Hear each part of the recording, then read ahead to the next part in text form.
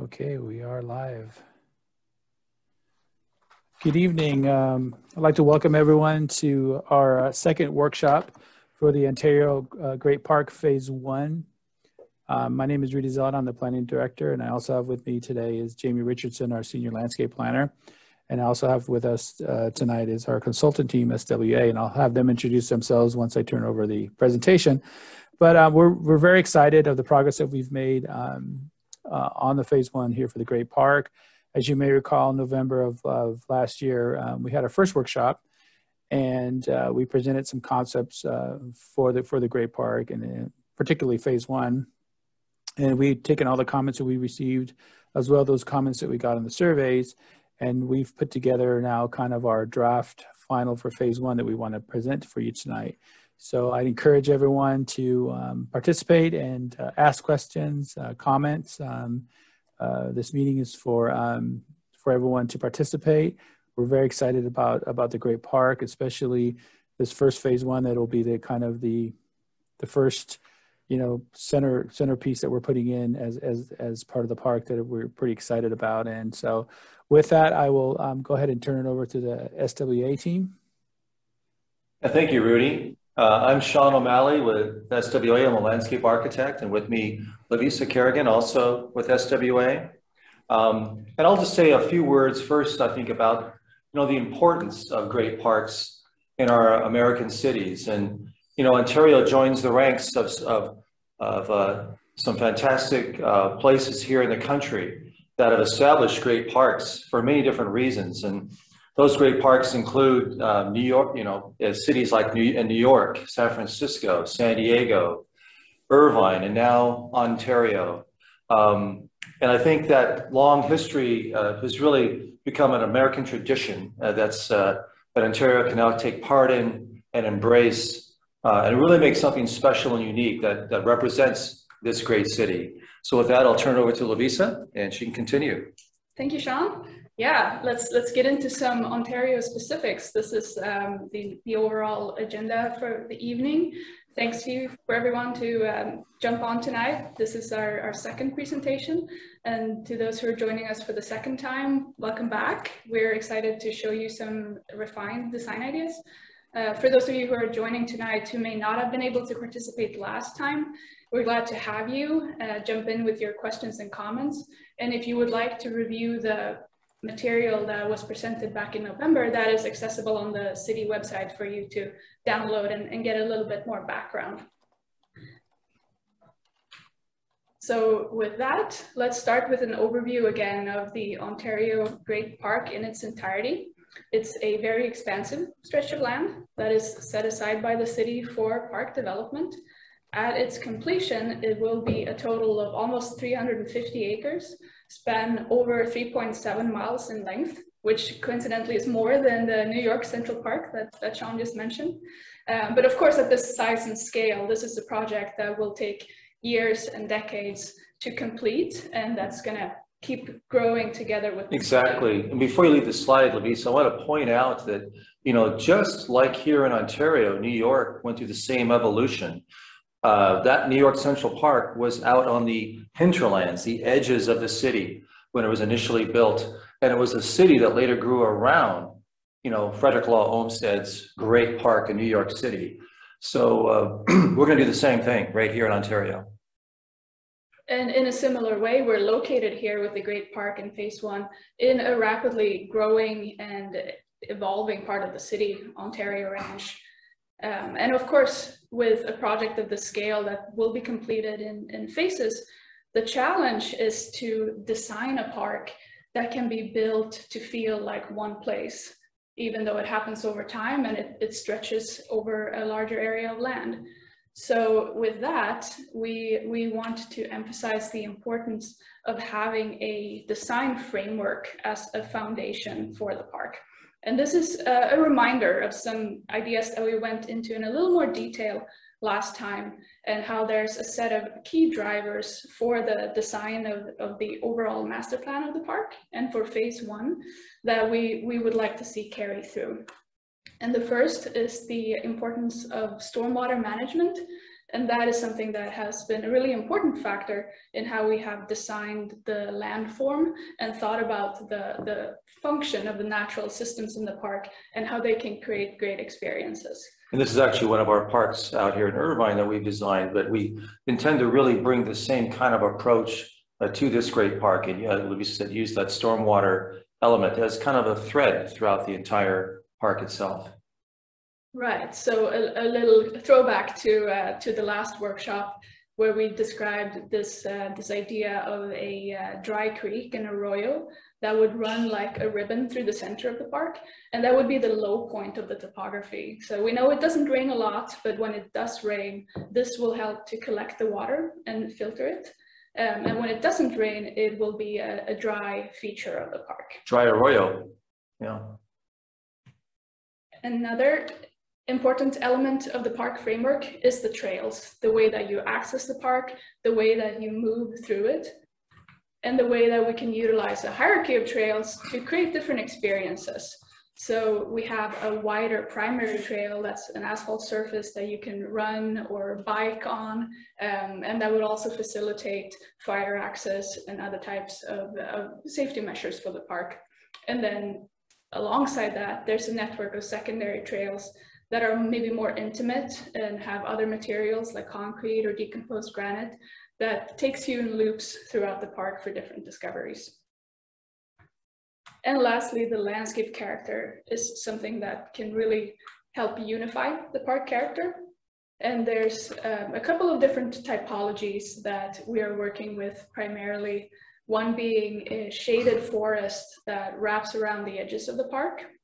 To obviously shelter from the sun, but also create an experience of entering through a canopy of tall trees. Can I tell a little story real quick about the shaded forest and great parks? So probably the best example of utilizing that shaded forest in a great park would be Golden Gate Park in San Francisco.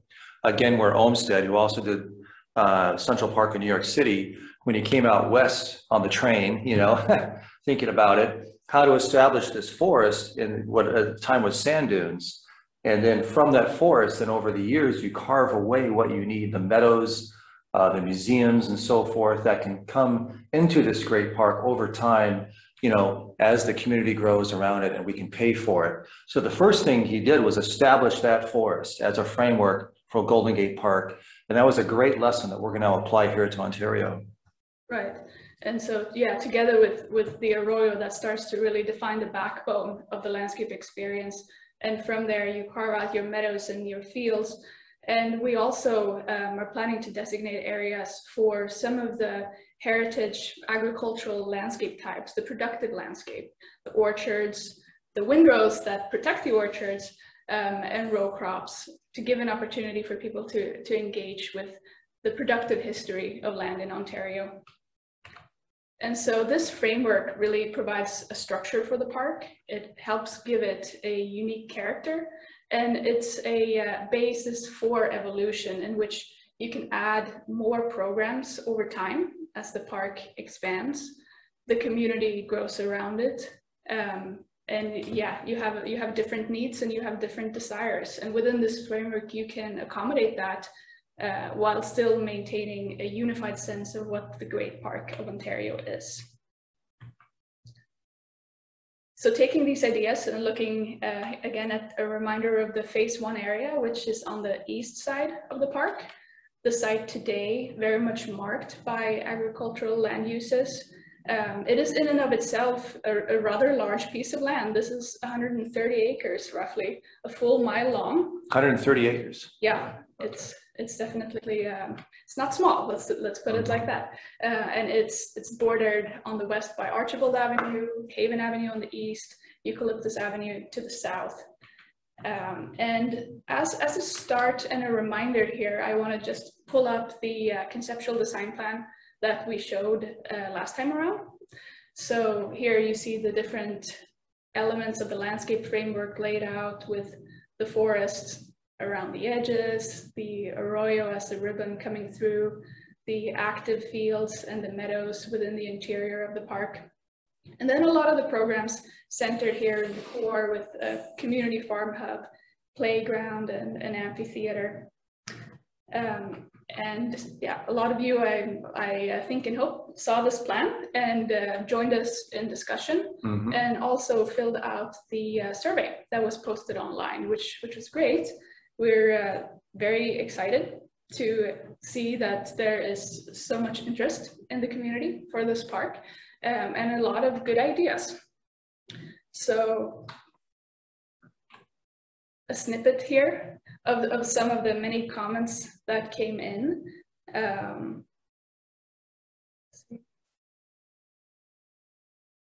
A lot of you are looking forward to accessing the new trails, to have shaded places to go for picnics, recreation with family and friends, informal sports.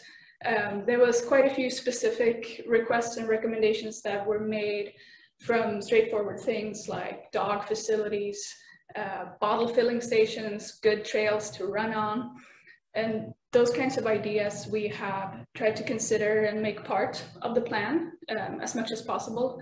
I'm sorry to say that the person who wanted scuba diving might be disappointed in the evolution, but as much as possible, we have incorporated your thoughts and ideas, and also listened to the concerns. And some of the concerns that were raised had to do with safety, for the park to feel safe, for the park not to be too noisy, not to be a disturbance in the neighborhood. Yeah, and for lighting, that's also an important matter, both for lighting to be safe for park use after hours, if allowed and if appropriate, but at the same time not wanting so much light that it becomes a light pollution factor for the neighbors. And regarding safety, we'll be sure and space the trees. We talked about a forest, but we'll space those trees so you can see through them. There'll be a transparent visibility through and underneath the trees, under the ground, with a very low ground plane, no shrubs or anything to hide, people, so it's very open and easily, viewable from the edges. Yeah, and some of these concerns and thoughts are very central objectives for the city, to make sure that it's safe for residents to use, and that the management and maintenance is reasonable. So another element that was included in the survey was a request for ideas for a park name. And this one was interesting. There's a lot of answers, and I didn't include duplicate answers here, but quite a few people thought that the Ontario Great Park is already a perfect name. It needs nothing more. And then there were others that pulled it in a couple of different directions. Some of them still related to the qualities of the region, like Pasture Park, Mountain View Park, we have Moo Park on there. Yeah, like Moo Park. Yeah. And I'm sorry to say there's not going to be a big reveal of a name. I think this is a cliffhanger that the city will keep everyone in suspense a little bit longer. I'm not sure if it will be another round of voting or competition, or how this will. Rudy will let you handle this one. Yeah. But we really appreciate the creativity out there. Yeah, thanks. Yeah, and so one thing, at least to say for sure, is that there is a lot of inspiration to be drawn from the history of Ontario. And so before we really dive into the design, I want to quickly remind us again about the different layers of the city that have influenced the park design, from the native landscape, the agricultural land uses, and the agrarian history in this urbanizing city today. And as you can see, of course, Euclid Avenue, one of the most beautiful streets in Southern California, really established by those tall trees, the old silk oaks along Euclid. And what a vision that, Strong vision. Yeah, that they had early on. And they had a magnificent setting to work with. Can't say anything but that, with the mountains still today providing such a prominent backdrop to the city. Then you have the creeks of water that come down the mountains that feed the basin below. And these mountains are visible actually from within the Phase 1 site too. So this is something that we want to be sure to work with the design so that we can capture some of these views. And speaking about the native heritage, also take the opportunity to design with California native plants, and of course a climate appropriate palette for them. This is extremely important for us. Myself, I'm trained in California natives as my foundation in landscape architecture at Cal Poly Pomona. And yeah, as you know, there's nothing more important than how we conserve our precious resources, our water resources, and celebrate the beauty of our native trees, the oaks, the sycamores, the alders, you know, the California poppy you see here, the Muhlenbergia deergrass. All these things are things that we will find here in the Great Park, and this native landscape can form the foundation of this park. And on top of that foundation, we can pull from the agrarian legacy of the city that, of course, is found amongst the growers past and present, the orchards, the vineyards, the olive groves that really contributed to the prosperity of the city. And it is found also in the ranchers, in Ontario Ranch, and what we have there today with the current and past livestock industry, still remnants present on our very site with these structures that tell a tale of uses of the past. And of course, in this growing city, as in any growing city, the social life, the cultural life really is a glue that holds the city together. The ways that we meet up to celebrate big events or just to gather in the everyday. And I'm sure a lot of you, just like us, have felt that even more strongly through this pandemic and the ways that we have been forced to isolate. It really underscores the importance of having places where you can meet your loved ones or engage with your community. And we want to think about how to facilitate that in the Great Park at different scales. Mm-hmm. And as we start thinking more closely about design and design of different elements within the park, we can start to look at too how some of these layers of inspiration can be interpreted and articulated in the park. So I mean like materials, like. Yeah, now we're getting very specific. We're zooming in, we're going to zoom out, and we're going to look at the plan. But I want to share some of these ideas because this is really integral to our design thinking. And I think it helps to anchor the vision that we are about to present. And there's a connection between the landscape and the features in the park. Right, like the arroyo here you see coming out of the mountains. Right, and the very rock and the cobbles of the creeks in the mountains, that is something that as an idea we can grab a hold of and build something like a gabion wall, a low wall, or a facade feature like you see on the right here. Mm-hmm. And then make it something your own, you know, really take that and stylize it and make it something that's Ontario, that defines this great park. Yeah. Right. Okay. And that pulls that inspiration from different places. Yeah. So thinking about wood materials, the old trees, the packing houses, the crates for fruit that were an integral part of the industry. There's form cues in that too that we can pull for wood features, whether it's slat walls or monumentation that happens in the park. Mm-hmm. Thinking about metal as a material, we of course have the ranch structures with the corrugated roofs. They're a little rusted now. Maybe some people find that beautiful and fascinating. Some people maybe less so, but there's definitely ideas there that can be refined and stylized and brought back, whether it's the use of corrugated roofs or facade pieces or weathered steel as a material in the tall park. Posts that support those structures and things like that. Yeah. Mm-hmm. And then lastly, of course, everything needs a pop-up color. And whether that is looking at old crate labels, brand labels, or it's looking at the flowers and the fruit itself, there's ideas there for a pop of color that could be an accent in the park. Yeah, integrated into signage, lighting, and even structures themselves. Yeah, okay. Everything needs a little pop. So this is the refined conceptual site plan that we have right now.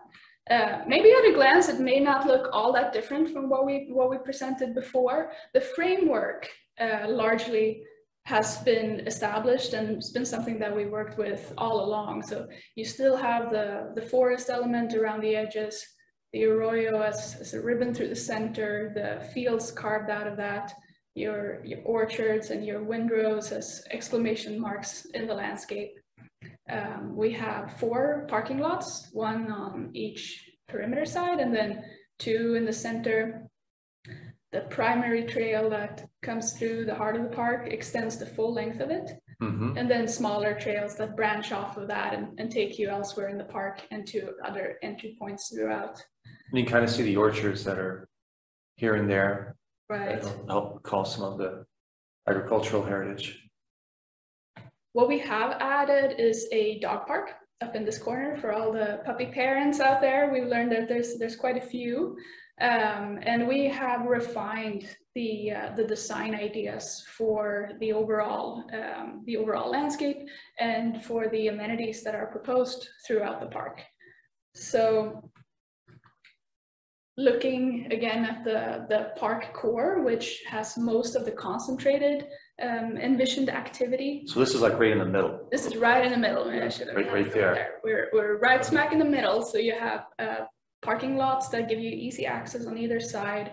And this is just to give an overview of some of the relationships of the farm hub here, the central green, the children's playground area, and how that relates over to a park plaza with picnic spaces across the bridge that takes you to the other side of the Arroyo, where the amphitheater really is an anchor point in the design. And that amphitheater is kind of built into a berm that we created there. So it's all kind of sloping towards that red building, which is the stage. And yeah, it's gonna be an incredible place to see a concert or something. And you can see the mountains then Look at the on the other mountains side, distance, yeah. to the north of that. So we are going to look closer at a lot of these features. Just wanted to share this as an overview, and I want to actually step back a little bit and start at the very perimeter of the park and ask the question: what does it mean to enter the Ontario Great Park? What does it feel like? Is there a marker? Is there something that defines the edge? And what we want to propose for that on the corners of the park, at some of the main pedestrian entry points, is a trellis structure that becomes a gateway into the park. Mm-hmm. So here you start to see how we can take some of the cues from the existing structures on the side. From the dairy farms that used to be here, the tall, slender posts, the very simple corrugated metal overhead features, you know, and so forth, and the color that you talked about, we can kind of bring in to that architecture. Right. So you take something that's a relatively simple structure, but it has an iconic form, and you add a layer to that gives it a little more of a playful pop, and becomes more iconic through that.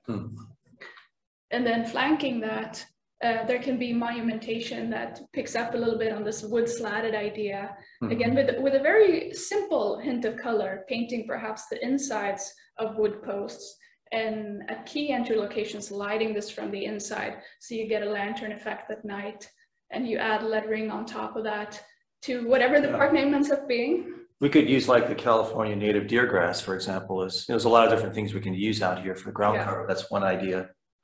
That's a really tough grass that can survive the heat and so forth. Yeah, absolutely. And so you come through, and then once you're inside of the park, you let the trails take you along. So there are different places to go and different experiences along the trails. Few examples here would be a smaller secondary trail that goes along the edge of an open turf field with a forest on the other side. You can see a little bit of that character kind of in through the trees. Slight mounding up, and then keeping it clear and open beneath the trees for visibility through. Yeah. And here's a vision of the primary trail. This is smack in the heart of the action. So you have the park plaza on the left-hand side here. We'll see some other images of that approaching the bridge over to the Arroyo section.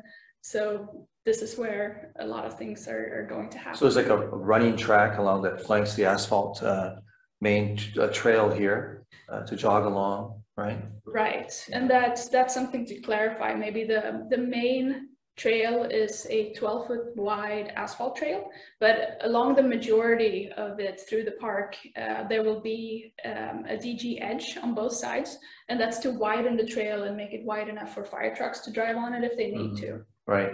I also see some, looks like food trucks in the distance. Is that? We'll get to those. Oh, okay, great. I think someone's getting hungry. Yeah. But yes, there's places to go. Let's say that. Yeah. And whether it's from a food truck or you bring your own picnic, If you get tired, you want to rest for a bit, you can find a picnic pavilion to do so. And this will be a solid roof structure to protect you from the sun, with picnic tables and barbecues at your disposal. So here's an idea of what that could look like. So using a similar form language as the entry trellis, but it's a little bit of a different design with a slanted roof. But you can start to see here how there's a common language to some of these amenities. They kind of become a family that speak to some of the historic inspiration, but become unique to the park today. Absolutely. You can only find here in the Ontario Great Park. Maybe you want to take a stroll along the Arroyo. There's trails for the majority of the Arroyo that run on both sides, sometimes the primary trail on one side, but then you have an Arroyo trail that's a more intimate decomposed granite trail on the opposite softer side. surface. Yeah. Softer surface, ties in more with the character, so you can walk here under the sycamores or the poplar trees. All natives run through the Arroyo. Yeah, places to stop on a bench, and then culvert crossings or bridges that take you across, so you can step out here and get a little bit of a different vantage point too of this braided sand and cobble channel, the vegetated islands in the middle. And in two locations along the Arroyo, like we're seeing an image right here, and then on the opposite side, we are proposing these outlook decks too. That would be a different opportunity to almost step into the Arroyo a little bit. And that would have a shade structure as well. Like a little cantilever deck that's sticking out there. Right, comes into it a little bit. We'll see. Let's scroll down and we'll see some ideas. Here's an idea for a culvert crossing bridge structure. And then this would be the outlook deck. So there's a wood surface and a guardrail. And this kind of invites you to come out to the peak here and look from almost within the Arroyo, and then take a seat or read some of the signage that explains to you what it is you're looking at and why it is significant. So this could be anything from talking about the native landscape to talking about stormwater treatment and functions of the Arroyo in the landscape. Yeah. From there, okay, now we're gonna shuffle a little bit. If you come into the park from the north, the market alley would be your point of entry. And this is a flexible space with a lot of good opportunities to it too. It's this wide band or walkway that you see here. Kind of a promenade there. Promenade is a good word. Yeah, it's a little more grand in the sense that it's flanked with these palm trees and olives. Which you might see in the old, ranchos with the olives and the palms that frame kind of the main entry to the rancho building itself. Right, and becomes a landmark that you see from a bit of a distance too, which could also be helpful. And then between the trees, there's a wide enough space that you could stage a farmer's market or similar types of markets or events that can bring people in here on a regular basis and be a nice program addition to a regular rotation. And really an effort to make this a shady, comfortable place to be. There's nothing more important than that, I think, providing the shade cover. Right. Yeah. And the market alley sits right adjacent to the farm hub, which I guess you could call this the heart of the park in a lot of ways. This space, cluster of buildings, almost like a mini village. In the center of it would have a community barn. That's a space that the city could use for programming, or that could possibly be used to rent out for personal events. It's like a big open floor, very high ceilings, doors that roll back, that open up, to the outdoor gravel areas, right, picnic tables in front, generous doors. We'll see some renderings of this too. Okay. And then this has a relationship to a community farm area here with raised planter beds, a little tool shed, and then these fields that could be for pumpkin patches or to grow similar types of produce that would lend itself well to harvest events. So that community farm is a place where like a family could grow their own vegetables and kind of take part in the in this farm hub, right? Yeah, that is to be explored. I think a little bit closer exactly how the operation of this would be. If it's a setup where you become almost a member, a part of it, and you come and help out and have your own patch. Yeah. Or if there are other programs where there's a farmer that runs it, that has interactive opportunities. And the bigger fields like the pumpkin patch, things like that are for the festivals, kind of the seasonal things that are happening, seasonal crops that you grow. Yeah. That could change throughout the year. Exactly. Yeah, you can grow spring flowers, so you can grow pumpkins for the sunflowers, you know. That would be beautiful. Yeah. And then there's another set of buildings here that would be mostly dedicated for the operation of these areas, the orchards and the farm. But there's a point on the building here that I think would be really neat to have activated and have that interface be active with the rest of the heart of the park here. And I see the play area. Go back to that's kind of interesting. They're like orange slices. What is that? We're getting ahead of ourselves. I'm hungry, I guess. So. Yeah, it sounds like that. But yeah, no, and it's good to bring that up too, because a lot of this is about the relationships between different active zones too, and how there can be a synergy between different uses. So if you're a family that is picnicking here, it's not too far to let your kids run out on the lawn, or if they're a little bit older, maybe they can go play and they're still not that far away. So we're going to kind of move through and see how some of these areas relate to one another. Okay. And so for the farm up area, this is an idea of what this could become, where you see the different farming zones. Like the community boxes we just talked about to the left there, right? Yes. Okay. Yeah, so this is kind of the back house a little bit, with maybe rain barrels or other elements that tie into the overall function. Maintenance, tractors, that kind of stuff is back in there. Yeah, that would be kind of like over here. Okay. And then on the front, so we're looking at this front piece of the building. You could have something like a farm stand that if there's enough produce being made on site, or oranges, if that's what ends up being grown in the orchards, that could perhaps be sold here, or use this for some other activity that is engaging for visitors. So from there, let's talk about the playground, because this is something I think has a lot of really fun potential. And of course, a lot of inspiration to pull from here too, from the city's history. We zoned in more on the idea of the citrus growers as a starting point for this design. That is, it kind of has a series of structures for play for different age groups, with seating around it, and some of these picnic pavilions close by too. So you can like hang out under like there's picnic tables right there under that pavilion, and then watch the kids play, kind of surrounding, under the shade of the trees. Right. Yeah. And there's additional seating and picnic happening over here.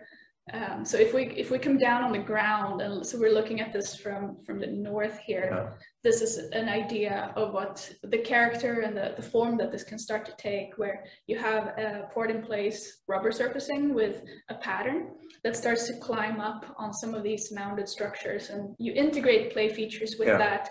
Maybe there's even more artistic treatments that become part of it too. Like this here is an idea of a ribbon peel. Oops, wrong way. Ribbon peel that meanders through the playground and starts to engage different features. The rubber surfing is that like spongy stuff that you see now. Yeah, you can fall over and. Yeah, and different kinds of play parks you see around. It's a very safe material to use. It's safe, and it's more easy to maintain too. You can clean it easier and so on. Okay. So kind of taking one more step back here, we're seeing some structures for older kids. Obviously very inspired by the citrus crate as a starting point. And this is something that you could outfit with climbing nets, have slides come down the other side here a little bit out of view, and opportunities for other more custom pieces that incorporate climbing netting too, and become an extension of the ground plane. So there's this three-dimensional quality that plays with what's happening in the pattern. And this will evolve more as we move through this. This is an initial concept, and there's definitely good playground design experts out there that can help make this a reality. Yeah. And so from there, we are moving on to the Park Plaza that sits just adjacent. And this is an area that we have redesigned a little bit from what we showed last time. And I think a big part of that was wanting to bring in time more shade. So this is envisioned now as a sycamore grove. In that sense, related to the character of the arroyo, with the sycamore trees kind of jumping up here in a more organized grid, with picnic spaces beneath, space for an information kiosk, which would have a small park office, so you can come and kind of get oriented in the park and learn about what's happening. You have space here for your food trucks. So whether that is on a random weekend or associated with some major event in the amphitheater, there's opportunities and hookups for a food truck to stand here, and yeah, you can, electrical hookups, basically. right, exactly. Yeah. And so after you buy your hot dog or your burger or something maybe even more unique than that, you can wander through here. I should point out we're kind of standing like right here. Mm-hmm. There's a low gabion wall on the corner, kind of holding the edge of the space here. Mm-hmm. So you cross the one on the other side. You cross the Arroyo Bridge, which is very wide, accommodates lots of people, you know, for a big event, into the amphitheater. Right, okay. So that connection is there. Mm-hmm. We'll take one little lap through this plaza first, and in this plaza, we are imagining that there would both be kind of flexible picnic seating for smaller groups, but it would be super fun to incorporate a nod back to some of the specific cultural events of the city's past, which in this case is the mile-long picnic table that used to happen down the center of Euclid Avenue, like literally in the median of the street. I wish I could have been there at the time, but this is something that I think would be really appropriate to incorporate for this park and for this kind of space too, where during events at the amphitheater, or if there are other larger events that the city wants to host here, you can seat a lot of people and you can meet a lot of neighbors. You know, you can even have like a little photograph, an etching of a photograph of that mile-long table adjacent to this, so people can learn about that history. You could. As they, you know, as they're sitting down, maybe nearby. So it'd be kind of interesting to. Yeah, it would be nice to have some sort of homage to the past. Yeah, just in that sense. Right. Yeah, and there's a little more sort of articulation like that could be added. Maybe this building wants a color pop too. Now that we've talked so much about that, but this is the an idea for the information kiosk. So it would have a counter where you can come up and talk to a designated person that is telling you what's happening in the park, may be able to possibly rent you some equipment if that becomes part of the programming. Yeah, and tell you what the best food is to get at the trucks. And once you figured all of that out, and it starts to get a little bit later in the day, that's when you mosey over the bridge towards the theater. And yeah, shifting our view a little bit here, we see this really quite generous connection that Sean was describing. It's a wider bridge.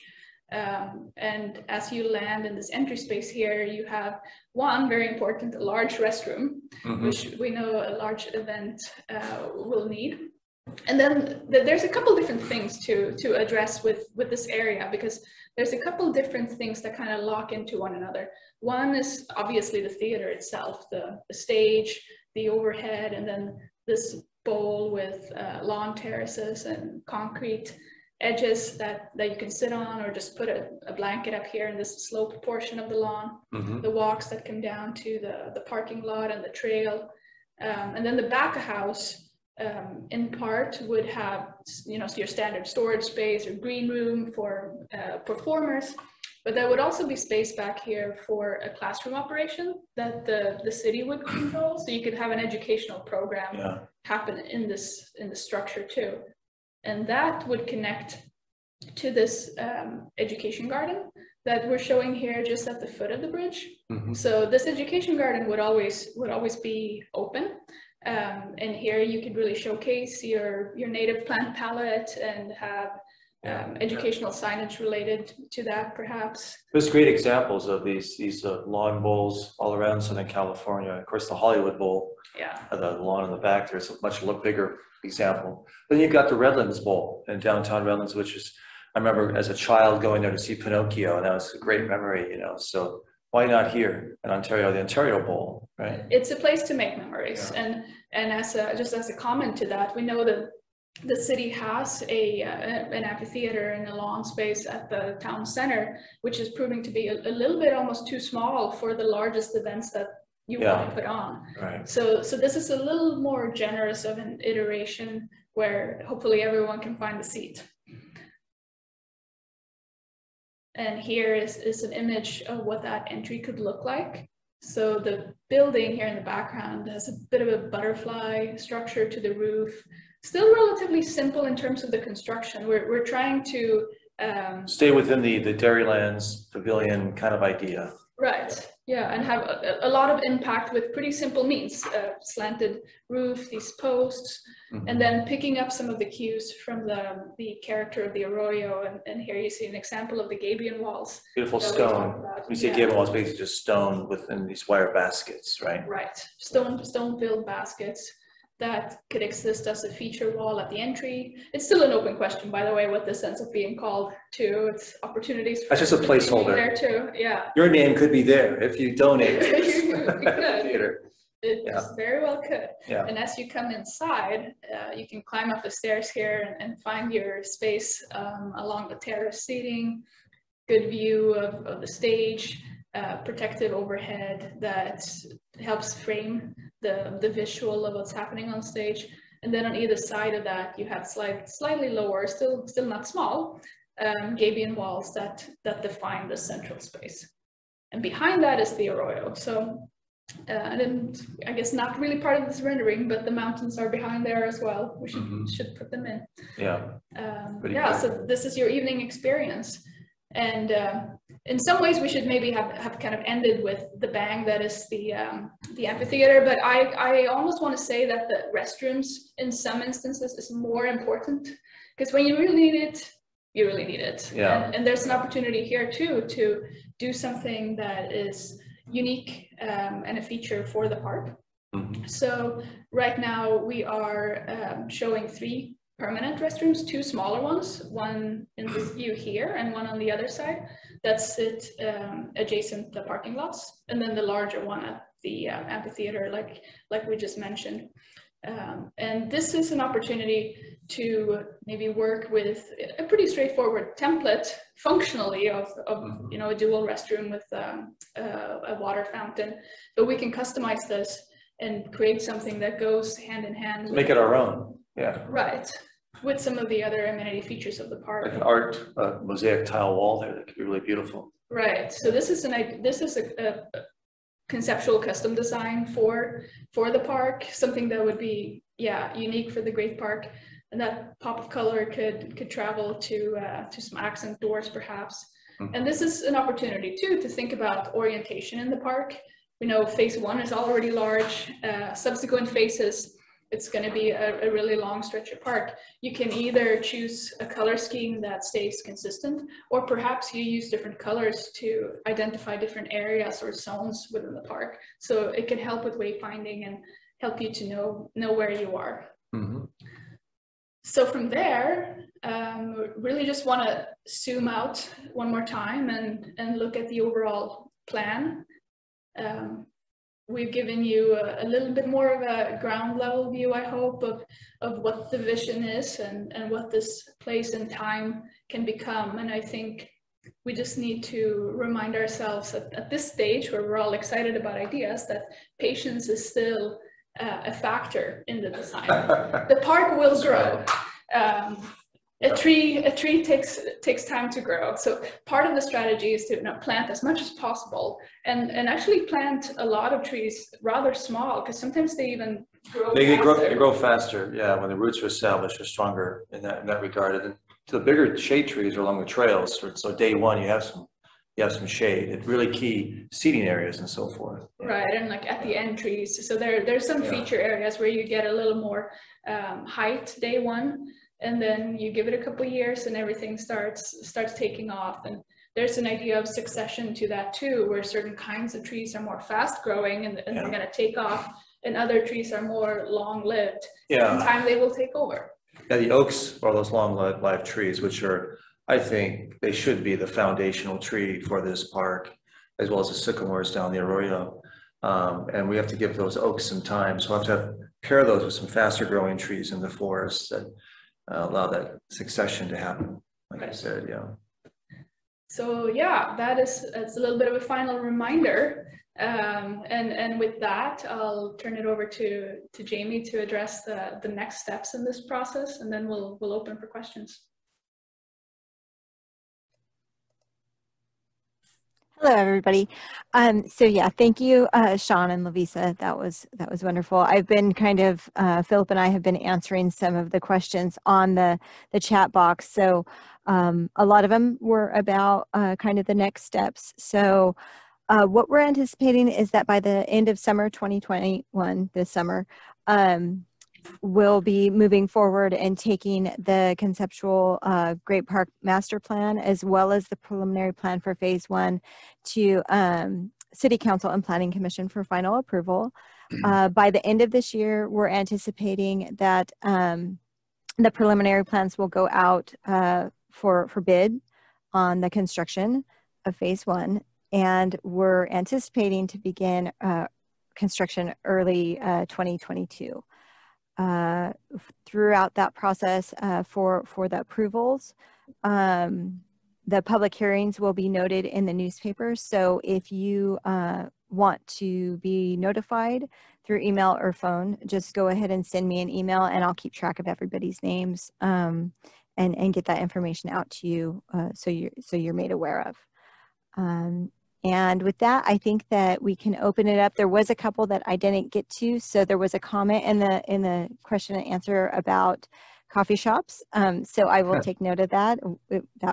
That's one of the things that we're hoping will happen and that we're anticipating. So absolutely. Yeah, that's a great idea. And will this park be staffed by city employees similar? I think I've answered kind of in the chat box just a general overview. We've been working closely with our city internal team and our agencies. So we're working with the operations, the safety, the maintenance, and programming, community life and culture. So those are all being determined, but I would guess that it's kind of, we're going to have to. So yeah. So with that, we can open it up to some questions. I don't know, Rudy, can people like raise their hands? And yeah, we have a few people. Oh, I see. Hands. You have one right there. I have is Irene Chisholm. Yes. So we can can you unmute her? Yes, I did. She's on. Hi, Irene. Hi, Irene. How are you doing? Good. Thank you. I'm feedback. You either got to turn down your computer or your phone, there you go. Okay, let's see if I can get rid of one. Okay, is that better? Yeah, a little bit.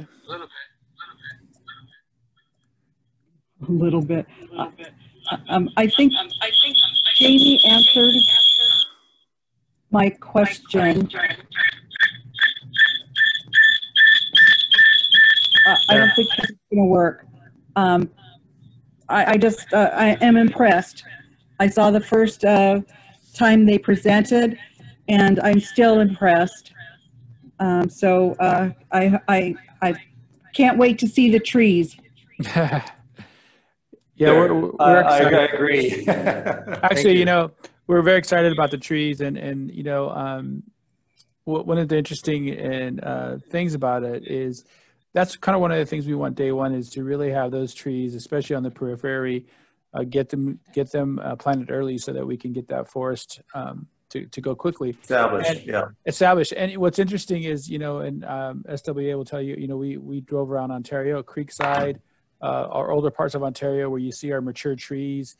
And so we have a history of having these, beautiful areas with beautiful trees. So, this park will provide that greater forest area that I think will provide this kind of calming and place where you can Kind of an oasis within the city. exactly, yeah. Yeah. Yeah. Yeah. Yeah, I'm glad you got to come to Creekside. Yes. That's 30 years of growth. No, 34 or 35 years. Correct. Yeah. And even, I mean, if you look at it today, it looks great. And, the trails and the trees, the context of it is beautiful. And I think that if you do it the right way and you replace trees as you go every year, rather than wait until all the trees are bad and then replacing them, you do a few at a year, and then that canopy stays the same, and you can't really notice when you replace a tree or not. And I think Creekside's done a good job of that. And it's one of our, our best communities when it comes to trees, landscaping, and then walkability. Absolutely. And so it's a great community. Yeah, I like how you mentioned oasis, because that's what I thought of when coming back from Orange County. Go home. Perfect. Yeah.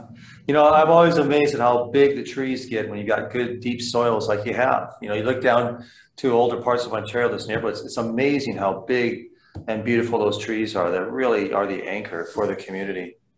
Yeah.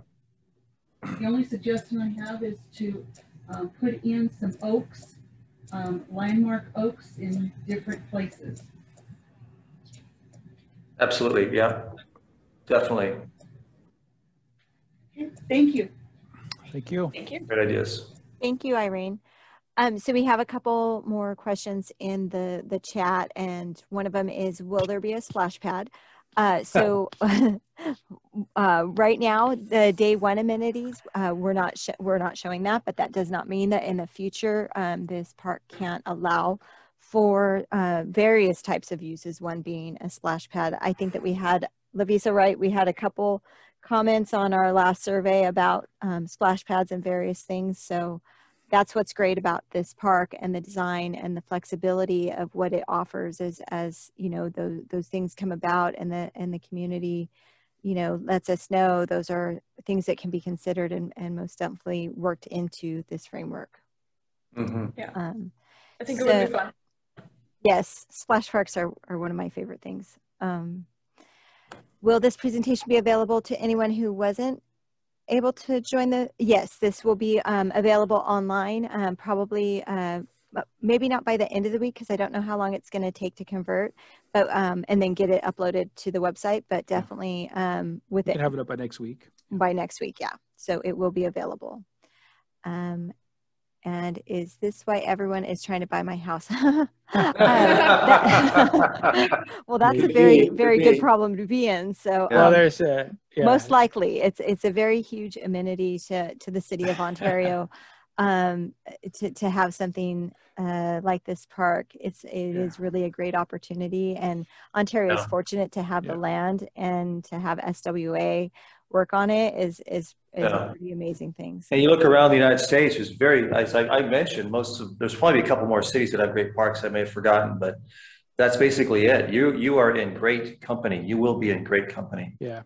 And I'll add to that. I think, it's kind of funny, but at the same time, it's a great question, because, it's a tribute to, when we design those communities in Ontario, they're a little bit different than most communities, because we're providing, trails and parks and amenities. And all these communities have, neighborhood edges that'll get you to this park. There'll be SCE corridors that'll get you to this park. So while the park is a big amenity, the neighborhoods that you're buying into or that you live in are very unique. And when you look at other surrounding cities, and so right now, Ontario Ranch is the top selling master plan community in the region, and it's I think top 3 in the nation now. So, and that's because there's a lifestyle there. There's and we need to keep those standards up, and we need to continue to add that value. And this park is just it's part of that. So it's exciting. It's exciting. So. Mm-hmm. So Rudy, it looks like we have a couple other people with their hands up. I will let Stan.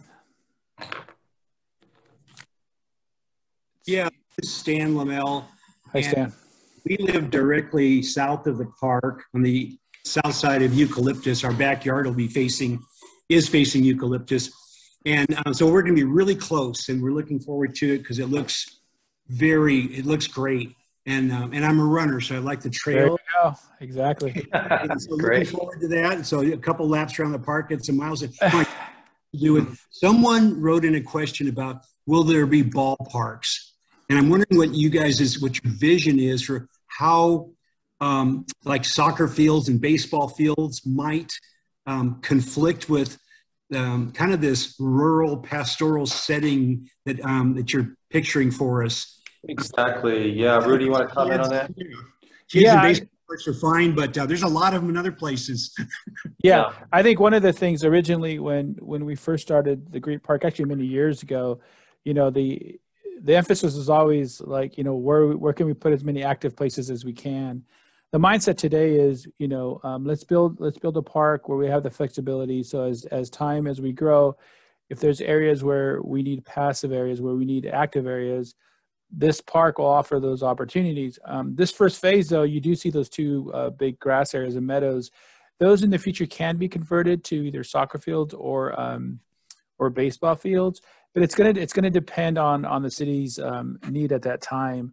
Again, you know, we have this park is, you know, 340 acres, and then phase 2 of the park, which is just to the west of Archibald, which the Lewis development will be doing that part of it in the next probably 8 or 9 months, designing it. That's also going to be another passive park area there, but it's going to be based on needs, and it's, you know, working with our community life and culture, our Parks and Rec Commission, and figuring out where those needs are. But the neat part about it is that we're designing this park so that if a ball field is needed, you know, let's say today, we can put it in, and then if it's not needed, we can take it out and put something else in. Yeah, we've sized those accordingly, exactly, to be flexible. Right now, they're just lawns that, you know, a good place for kids to have soccer practice, that kind of thing, you know. More But, informal. more informal at this point. And very specifically for phase 1 too, and really correct me if I'm misspeaking, but I believe the high school that in the future will be built on just to the north along Grand Park Street. There's a chance that there might be sports facilities associated with that. That will, you know, they're going to go there before they were placed in the park. Yeah. But I think one of the really neat things is, especially working with SWA, is, you know, we've taken some field trips to other larger parks where they are active fields, and there's even parking lots. And when you drive into those parking lots, they're not your typical parking lot where you go in and it's, you know, it's just all concrete, whatever. You know, it kind of blends with the park. Same with the ball fields. You know, the way that topography is done, the way that the trails are staggered, and the way the hierarchy of the trails, all that plays a big part into kind of creating spaces, and yet still at the same time having these active fields and have that separation where you can kind of enjoy the park and not be bombarded with lights and ball fields or ugly parking lots. And I think that's kind of one of the lessons that I know that I did as a planner that I learned in the last year, and going to these parks and seeing how you can do it the right way. And I think is going to be, and I think is the key to this, and how we do it, and how we design it. So you know, I'm kind of excited, but I think that again, as we go forward with the park, we will be looking at active areas. We'll be looking at also cultural. You know, we're looking at, you know, libraries. We may be even looking at other facilities, amphitheaters, or even we talked about small botanical gardens and those kind of things. So you know, there is a lot of opportunities in this park. Yeah. So right now we want to plant that framework, and then from there we can evolve it. Yeah. Thank you for your responses. I really appreciate that. And so you got the idea of what I was talking about. So Rudy's response about not letting lose the kind of the feel of it. Yep, exactly. That's great. Thank you. Mm-hmm. Thank you. Okay, then we have, let's see, Renia, I think. Let's see if I can. Yes. Hi. Oh, hi. Rudy. How you doing? Good. How are you? Good. Thank you. So you kind of answered my question, you know, in the presentation, and what we've always heard is it's really going to take decades to build out, but things are moving really, really fast in Ontario Ranch. I mean, it seems like there's a new development every other day, or, you know, 5 houses pop up all of a sudden. And so We haven't even started phase 1, and I'm super excited just at the prospect, but phase 2 seems like it's going to be here, in the next year or so. Are we really looking at decades out, or as Ontario Ranch continues this really rapid expansion, could we potentially see things happen a little faster? I think you will for phase 1. You will for phase 1, and then again phase 2, which is is a separate project.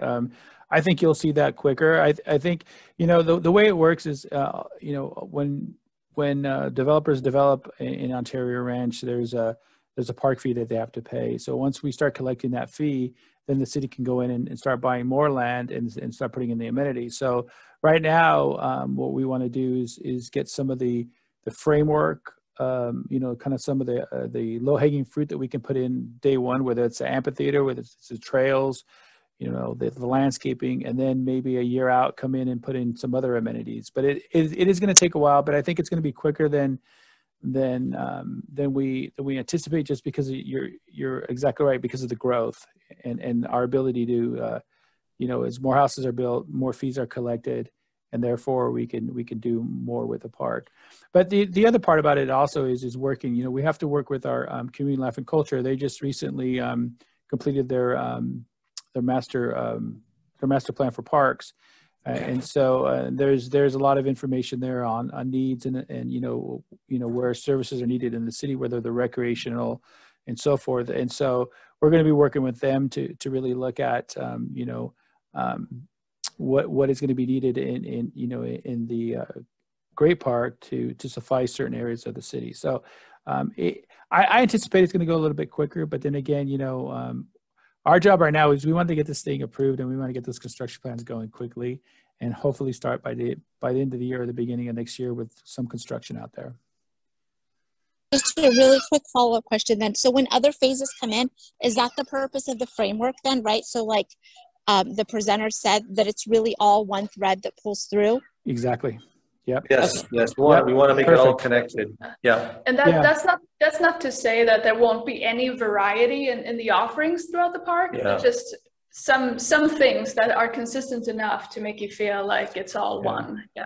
Yeah, I think that's the key part, is that even as you move west, for example, and you have that arroyo, that central spine, and then when we get into the west, there's more mixed use areas where you have commercial, where the park pretty much is going to, cut right through a commercial area where you're going to have park, but you're going to have areas you can sit down and eat, and that arroyo will kind of come through there, and it'll be also be programmed, but it's creating that sense of place in certain areas. And that's the other part about this park, is that it's a big park, so it's going to have separate kind of districts and areas that are going to be unified by landscaping, by trails, and by this arroyo, but also they're going to have their kind of distinctive areas, which I think is going to be really, really, really neat.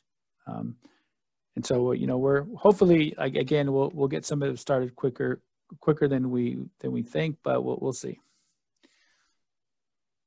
Thank you. Thank you. Okay, we have KJ.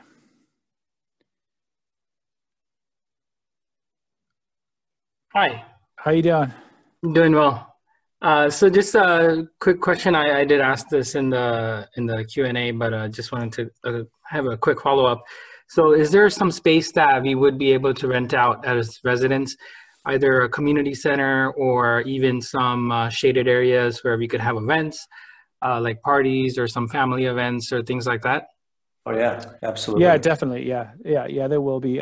We haven't ironed all that out, but we are going to be working with our community life and culture there. And when just like any other park in the city, there's going to be areas where you can be able to rent for the day to have gatherings, and so yeah, that's a big part of this park. And there's also areas, as we talked about, when we do these concerts in the park, where you can bring in food trucks, we can bring in vendors. And so, yeah, we're going to definitely encourage that. I think we want to make sure that the community gets to enjoy the park to its fullest. Mm-hmm. Okay. Thank you. Okay, I don't see anybody else. Does anybody else have any questions that they'd like to ask, or just any general comments or anything? Okay. Okay. Okay. Well, I'm excited. Yeah. Let's do this. Let's get this done. Yeah. Yeah, definitely get it done. We really appreciate your time tonight, and coming out and, watching the presentation. We're really excited. And, for us, it's, we've been working really hard in it with SWA, and it's kind of nice to kind of, see it evolve to where it's at today. And people keep asking me when I'm out in the city, hey, what's going on with the Great Park? And I try to explain it to them, but it's not until you see the presentation and you understand what's going on that you really start to really get excited about it. So, we're really excited about it, and it's the community. It's for the entire community, and in Ontario here, we want to continue to add value, and also maintain value. Meaning that once some of this park is constructed, we need to make sure that we maintain it. We do it in the right way, and we continue to improve, and we continue to make it better and better. So I appreciate everyone's time. Do you have anything to say, Jamie, or there was one more Sean? question. Okay. There was one more question in the box. Will there be musical performances to inaugurate the park? So I think that question might be kind of similar to some of the ones that we've answered about, like the concerts and movies in the park. And so yeah, definitely there are plans for the amphitheater, obviously, to do that. And we are working with our community life and culture on the programming of those types of events. But that is definitely an intention of that. Well, yeah, I think when we do the when we open the grand opening, I'm sure there we'll have a concert in the park there with probably food trucks, vendors, and a whole lot of kind of hoopla, because it's going to be nice. So. Yes, it is. I think those are all excellent comments, and I just want to point out that it takes all of us together to make this great park happen. So again, I'm excited mostly by you, the citizens of Ontario, and how much you are engaged to make this a reality. So thank you, and we'll do this together.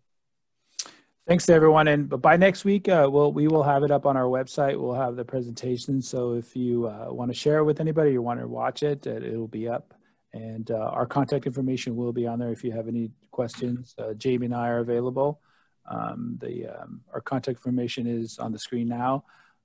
If you want to just give us a call or stop by City Hall, you're welcome to do so. So with that, I want to thank everybody again tonight for participating and listening to this presentation. SWA, thank them for their amazing work and presentation. And with that, I want to wish everybody a happy 4th of July weekend, and stay safe. That's right. Thank you, guys. Thank you all. Thank you. Thank you for everybody. Bye for Good now. evening.